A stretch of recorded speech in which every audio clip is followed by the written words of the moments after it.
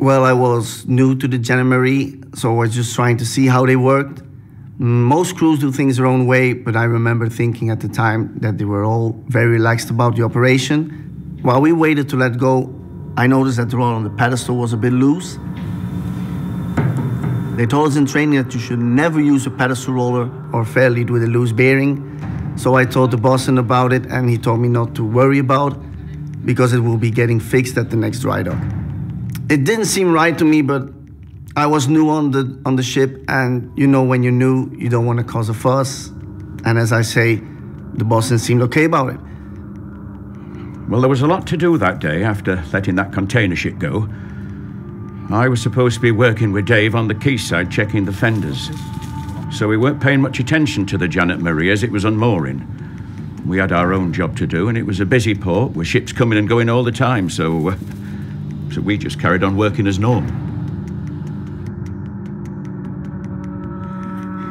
I still remember the sound of that bang. It's like it's printed on my mind. I don't think I'll ever be able to forget it either. So I was bent down at that moment. I was looking over the quayside at the fender, and I felt a breeze passing over the back of my neck. But it was very quick like, less than a second.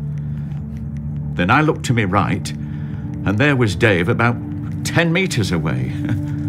I mean, one second he was stood next to me, and the next he was over there. There was blood everywhere. I tell you, I've seen some accidents in my time, but this was really horrible. Horrible.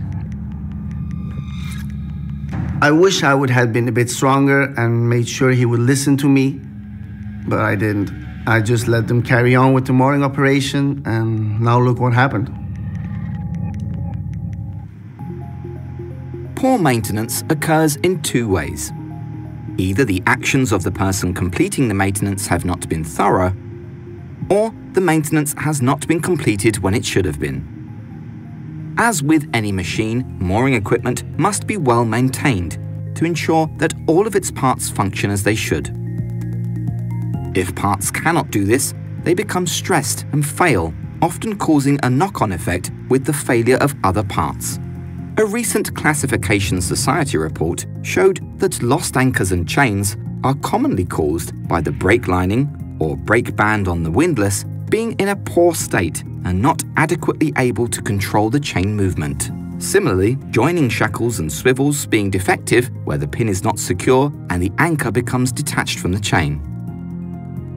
There have been cases where vessels have grounded or collided with fixed objects because of mooring equipment failure. There have also been injuries to personnel caused by parts failing.